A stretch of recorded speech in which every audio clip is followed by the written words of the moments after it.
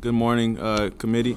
My bill, House Bill 5040, just allows a sticker to be affixed to the side of a school bus that reads as follows: unauthorized persons attempting to board or boarding this school bus is subject to arrest and prosecution.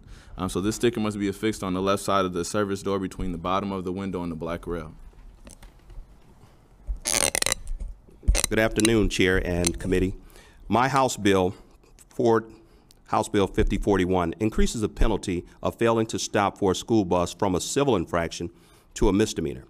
This legislation also allows for school buses to be equipped with a stop arm camera system that can be used as evidence for the above misdemeanor.